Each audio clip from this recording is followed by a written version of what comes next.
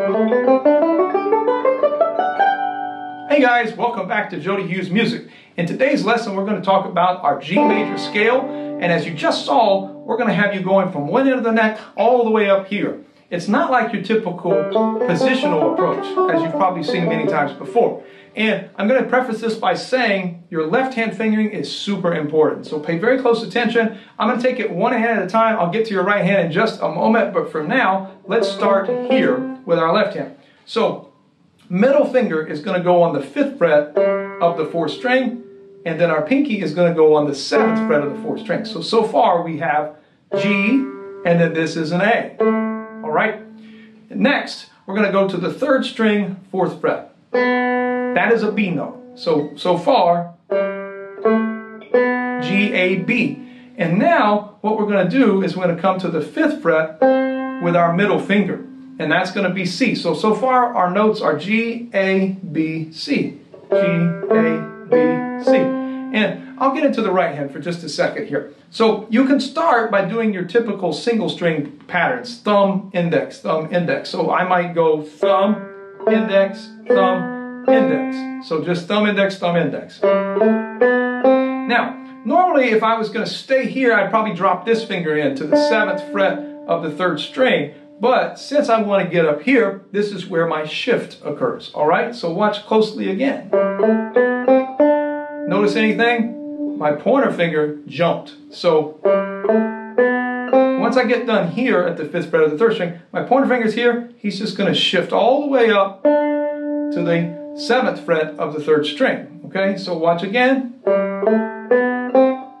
There's the shift. Now, this lines me up. That's G, A, B, C, D. This lines me up for the E at the 9th fret of the 3rd string. And I'm just going thumb index down here.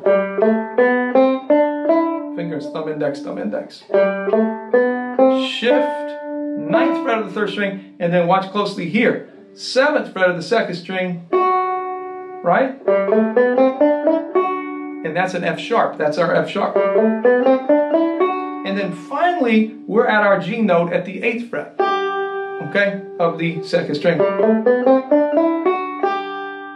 I'll do this slow. 5, 7, 4, 5, 7, 9, 7, 8. So this is what's called a 1-octave scale so far. Now, here again, I'm going to have another shift. My middle finger at the 8th fret of the 2nd string is simply going to slide up to the 10th fret of the 2nd string. So you'll see that my middle finger plays 2 notes in a row. It's like that. Now, 9th fret of the 1st string, and then 10th fret of the 1st string. This is, here's our G, G, A, B, C. All right, you with me so far, I hope? G, A, B, C. I'll count the frets. 8th fret, 10th fret, 9th fret, 10th fret.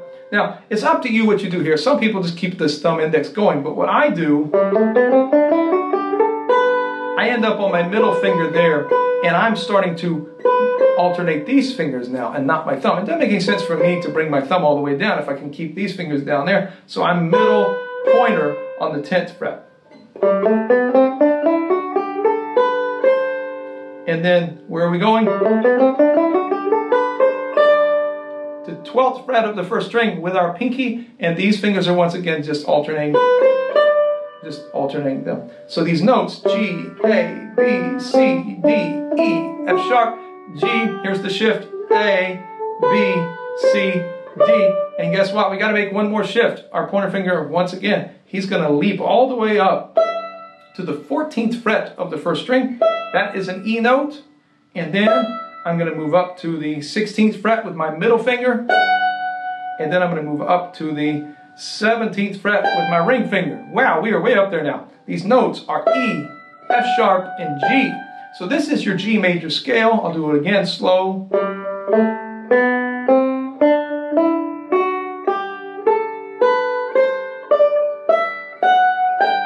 And there's a variety of right hand patterns you can use. There's no wrong answer here. It works, whatever works best for you. I simply, as I move up to here, you'll see that I bring in my thumb sometimes like there.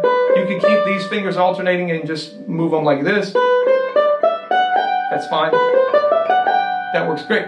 But the challenge with this shifting exercise is getting it from here smoothly. And that's another thing I was going to tell you, is practice this in pieces too. You don't have to practice the whole scale. You might just go, and then from here, maybe just from here. You know, moving it around in pieces sometimes helps you find the problem areas and zero in on them, zoom in on them, so to speak. So this shift is there, and this shift is there, and then this shift is there. Now, there are a number of places you could shift other than that, like another one. Sometimes I shift there. You know, don't want to go over all of them, but I'm just going to let you know real fast that, you know, there's almost infinite amounts of places to shift and use your fingers. But I like this one I just showed you a lot as far as like the speed goes. And then, of course, you want to practice it going back down. But a couple things about scales I would just say is don't do this, like get really bad sounds from clicking the notes. You want to make sure every note's clear. If you played like a saxophone or a trumpet, they play what are called long tones, so I recommend just playing really slow. Holding each note for the full duration. The more you practice this, the clearer your sound's going to be, and you want clarity, especially as you play faster. It comes across even more so if your notes are kind of like what I call dud notes, right?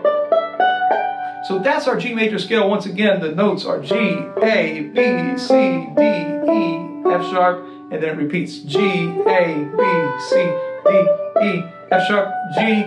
And if you want to keep going, if you're really glutton for punishment here, it keeps going. There's G, you could go A, B.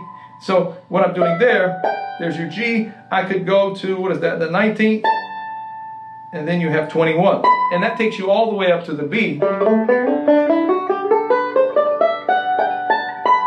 And then you're still in the key of G. One thing I'll talk about later on is you don't always have to practice your scale starting from the root or the one note. You could start from, say, the third, and go to the third. You could start from anywhere. You know, you go to start on the fifth and go up. A mistake that a lot of people make sometimes is that they'll start on the root and go to the root. But really, you want to be able to start a scale anywhere. You know, you could start at pieces of the scale. You know, maybe a D up to an F sharp. I don't know. But starting it and ending on different notes is a great practice, so you get the flexibility to, you know, really just fret through it. And play all sorts of different patterns. And that's the only way to mastery, is to really just kind of explore. And I'll talk about this more in other videos, but another practice that I use is I just practice moving up and down.